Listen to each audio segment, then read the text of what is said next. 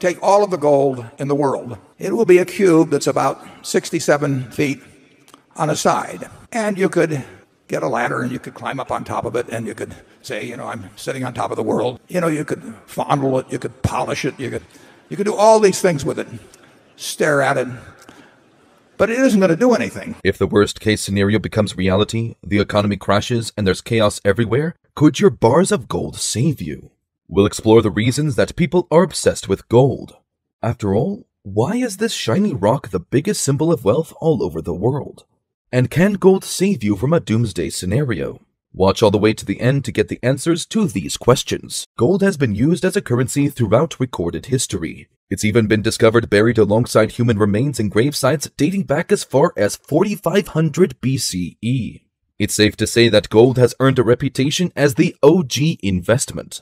Its long and stable history lends to its value as an asset, and most investors consider gold to be one of the safest investments, with prices often tracking in opposition to stock market swings. This makes it a popular choice by many to hedge against rising prices. But is this really a good strategy? The first gold coins are thought to have financed long-distance travel. Around 500 BC, Darius the Great of the Persian Empire minted the daric, thought to be the first coin. Darics were used to facilitate the expansion of his empire and the needs of his army as they invaded foreign territories. The use of gold coins as currency caught on, and many countries have used them for centuries. In the US, the Constitution gave Congress the power to coin money. In 1782, the Coinage Act established the US Mint and set the values for coins based on the weight and value of the gold they contained. Other coins containing silver and copper were established too, but this isn't their party. Paper currency was issued by the US government beginning in 1862 in gold and silver certificates. They gave the holder the right to exchange the paper note for the equivalent amount of gold or silver coins. In this system, the amount of money that could be issued was based upon the amount of gold and silver held by the federal government.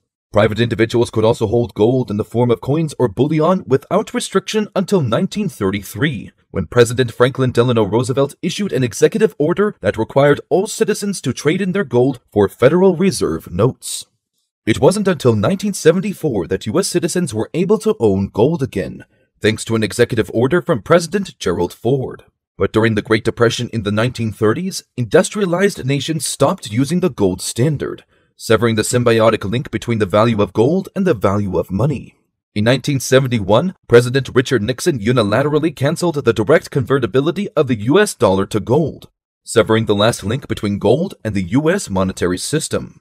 This action led to the floating system of international exchange rates we still use today, which allows the Federal Reserve to print as much or as little money as it deems appropriate to meet economic conditions. But it also introduced new volatility into our currency. With goods and services sold globally, the floating system makes for chronic inflation and bubbles. Still, gold continues to be a sought-after asset due to its scarcity and history as a reliable commodity. Gold is mostly held in the form of jewelry and artifacts, but its use as an investment continues to grow. According to the International Monetary Fund, the US is the largest owner of gold in the world, with an estimated 8,134 tons. But this is less than 5% of the total global reserves. An estimated 2,500 tons are mined each year and added to the worldwide inventory. There is something iconic about the image of a row of gleaming gold bars. But this is certainly not the only way to invest in gold. Historic and collector's coins are priced according to weight, purity, and numismatic value. You can also invest in common stock of a gold mining company or a gold exchange traded fund, or EFT, which typically does not hold gold as a commodity, but rather tracks its price using a combination of financial derivatives. Gold exchange traded notes, or ETN, are debt securities, and their value fluctuates based on the price of gold. And, okay, gold bars. Gold bars are available by weight of 1 gram, 1 ounce, 10 ounces, and 1 kilo, or 32.15 ounces. The bars generally have near 100% purity. A standard gold ingot, yes, the kind depicted in movies and found in Fort Knox, is 7 inches long, 3 5/8 inches wide, and 1 3/4 inches high, and weighs 27.5 pounds. At current prices, an ingot would have a value of more than $500,000. Investing in gold bars may seem like the safest way to get into this market, After all, owning a physical asset adds a sense of security. But should you really hedge the possibility of an economic downturn by buying gold bars? Probably not. Despite its long-standing history, the price of gold is more volatile than most realize, and when you buy will have the largest impact on any future profits. Looking back over the past 25 years, the price of gold has ranged from a low of $347.84 in 2001 to more than $1,900 per ounce in 2011. Today, it's selling for over $2,000 per ounce. In fact, for a range of investment holding periods of 8 years and longer, the Nasdaq index has significantly outperformed gold. There are some other factors to consider when deciding if you should make an investment in gold bullion. First up, gold is an unregulated commodity traded through a network of mostly unregulated dealers. This places any purchase of physical gold at risk for security. In 2012, the New York Post reported that at least 10 fake gold bars were sold to dealers in Manhattan. In the early days of the COVID-19 pandemic, scammers took advantage of the high demand and swindled off-market products, misrepresented rare bullion coins, and overcharging. A quick Google search will reveal hundreds of websites detailing how to make fake gold bars. And new scams are evolving constantly, tricking unwitting investors into everything from paying fake taxes to offering storage vaults for gold bars that don't really exist. And while it's easy to think you can spot a scam from a mile away, more investors than you may expect are taken in by them. A successful scam ring in 2019 snatched between $3 and $5 million from hundreds of investors. Next, let's talk about the safety of principal. Gold has a considerably lower intrinsic value than its market value.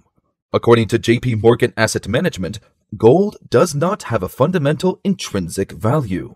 It is not tied to global consumption, doesn't provide cash flow or right to future earnings, and does not guarantee repayment later. Instead, its historic price is driven by scarcity and demand, as a hedge against economic disasters or government failures.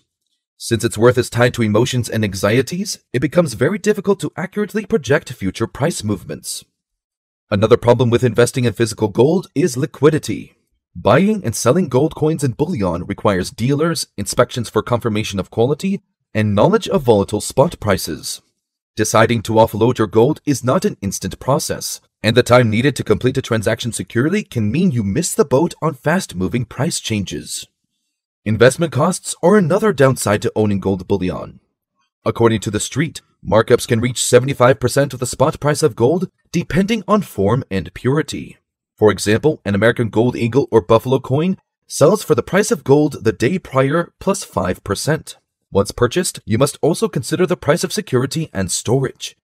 You don't want to keep your gold bar in a shoebox under the bed, so you'll need to set up a bank-safe deposit box or a private security vault or take measures to protect it at home.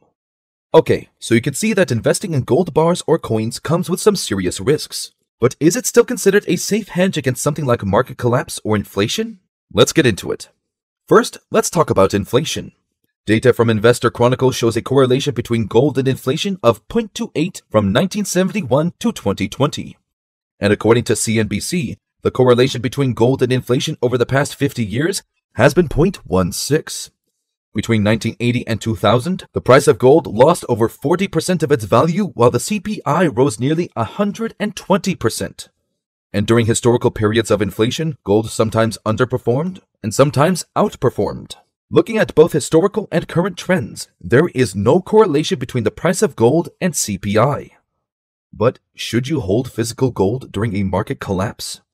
Gold is seen as a safe place to store money thanks to its long history of being used as currency. Unlike fiat currency, gold can be traded across countries and cultures even in the case of a collapse of a market or a government. But if the US economy were to collapse, how useful would gold coins and bullion really be? What would you realistically do with those bars of gold? The market would not just pivot to precious metals. Think about what people would want. Water, weapons, food, not gold coins. The truth is that if we really faced a collapse of the US dollar, gold would be the last thing on people's minds. And it is possible that your stash of gold could just make you a target for theft. So can gold be a good short-term hedge? Sure. Can it even turn you a pretty profit if you time it right? Absolutely. But is physical gold the best hedge against doomsday-type scenarios? Probably not. Invest with caution and enjoy the ride.